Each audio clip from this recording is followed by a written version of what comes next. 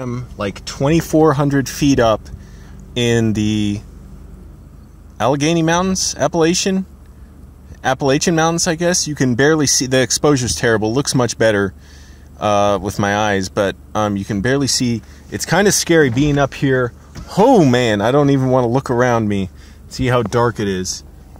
But anyways, I got here kind of late, so I'm gonna get a motel tonight, and then tomorrow I'll be able to get more video of the overlook here and different parts of the mountains up here. That's a valley below, so that's where I'm going, and I'm going to roll up my window, and I'm going to look for a motel now, and then I'll do a live stream from there. So live stream coming tonight, guys, as long as my internet connection's good.